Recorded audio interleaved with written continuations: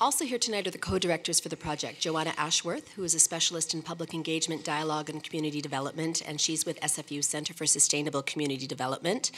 She's on my right, and here to my left is Shaheen Nanji, who heads up the international development and faculty engagement at SFU, and she's also part of the Kenyan diaspora and the Ismaili diaspora.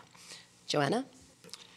Great, thanks, Margaret. Well, we're just excited that there are so many people here from not just the Canadian mainstream, but from the diaspora. And really, that's the main goal of this project, is to give people an opportunity to meet and to talk and to learn from each other. And I think that, if anything, this evening and the series that's coming up will be an opportunity to learn. And from that, who knows what's possible.